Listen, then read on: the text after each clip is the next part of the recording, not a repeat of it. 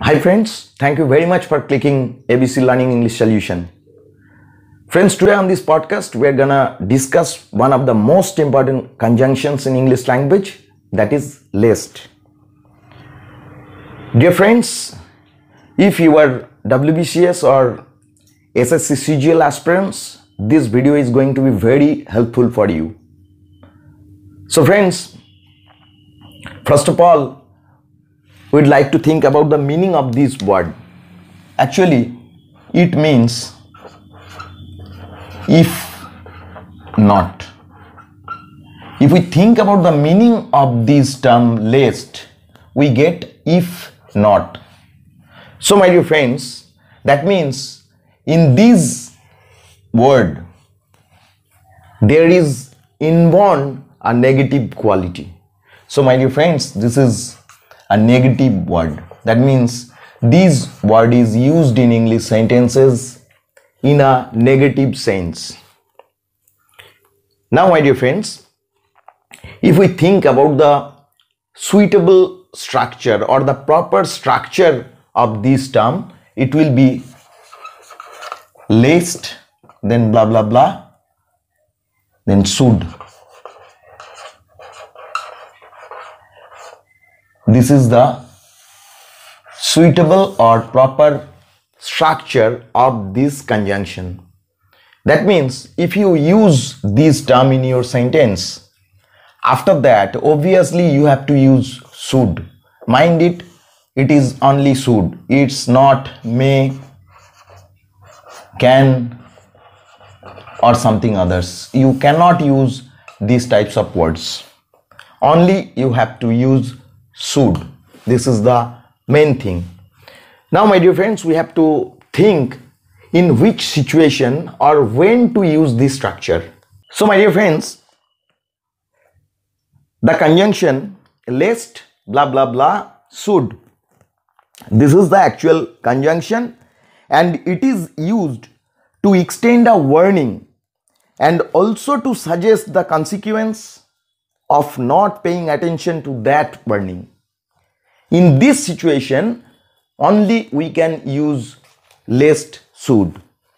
That means there is a warning at the beginning of the sentence, and after that, if you do not pay attention to the warning, what will happen or the result? It will also be given there. That means at first there will be the warning, and if you do not follow this warning, if you do not follow this one, there will be the result. So in this situation only we can use this structure lest should. Let's look at the example I have written here. Work hard lest you should fail. Think about this situation. This is the warning. You are saying someone to work hard, and if he does not work hard, he will fail. That means if the person does not pay attention to this warning, he will get this result. So in this situation we can use lest should. So look at this example, work hard lest you should fail. Mind it my dear friends, we cannot write down here you will not pass, because we cannot use not here. You know it, this is the negative word. Inborn, it is having a negative quality. That's why if we use here another negative word, so there will be double negative, and you know in a sentence we have to avoid double negative. So my dear friends, we have to write down work hard lest you should fail. So this is the warning and this is the result. Now my dear friends, I have written here two examples. In the first one you can see I have written work carefully lest you should fall down. Work carefully lest you should fall down. That means this is the warning. The warning is there, and also there is the consequence. That means if you do not walk carefully, you should fall down.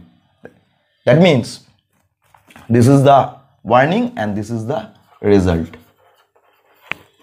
In this situation, we can use lest.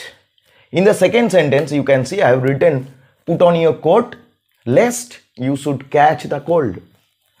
So this is winter season. That's why you have to put on your coat. And if you do not put on your coat, you will suffer from this illness. So this is the warning. And this is the result. At first the warning is given, and if you do not pay attention to the warning, you have to suffer from this result. So in this situation, we can use lest. So my dear friends, I think the usage of lest is clear to you, and you can apply this conjunction properly in your sentences, maybe in writing or maybe in conversation. So my dear friends, thank you very much for watching this video. Thank you very much.